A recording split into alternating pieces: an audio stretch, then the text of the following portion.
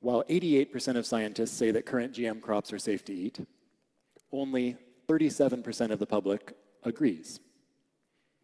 Similarly, 67% believe that scientists don't have a clear understanding of the health effects of GM foods. And this is in the United States. We're biotech friendly here. Europe is much more skeptical. And Africa is more like Europe. In 2002, Zambia rejected GM food aid during a famine. And apart from South Africa, of the sub-Saharan nations, only Burkina Faso currently grows GM crops.